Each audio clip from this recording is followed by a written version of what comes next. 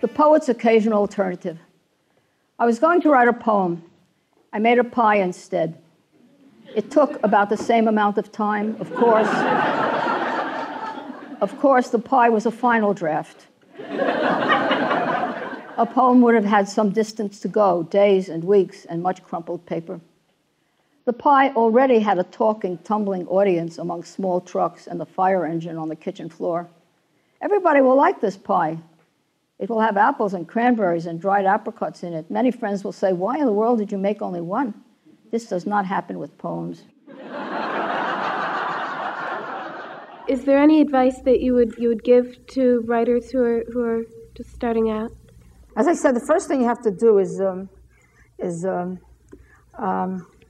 keep a low overhead. That's really true. I'm not joking about that. And with whomever you live, your wife or husband or sweetheart or whatever, they should have some regard for your work. You think these things are not important, but they really are terribly important in your life as a writer. And the next thing you have to do is learn how to tell the truth all the time. Those are the main things, is to write, is to be truthful, and to be able to look at yourself and see if you're just being trendy. And then you have to really work. You really have to just do it. And as you do it, you'll get either better or worse. If you get worse, you know you better get out of that business. I thought in terms of poets mostly when I first began writing, of Yeats and, poets like that, and Blake. I mean, that's what really interested me, was poetry more than anything else. As for fiction, I read everything. I mean, one of those kids you call a big reader. I think I learned something about storytelling from Joyce, really.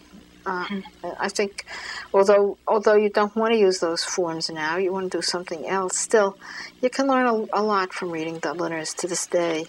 And you certainly can learn a lot from Chekhov, whose forms are much looser than Joyce, In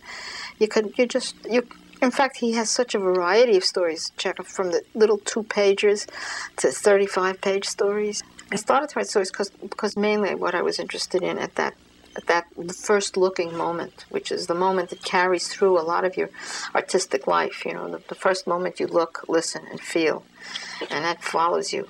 It was the life of women and children.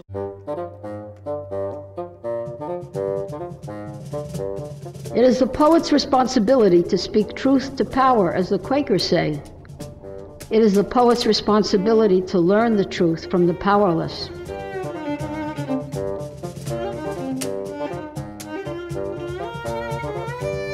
It is the responsibility of the poet to say many times there is no freedom without justice. There is no freedom without fear and bravery. It is the responsibility of the poet to be a woman, to keep an eye on this world and cry out like Cassandra, but be listened to this time.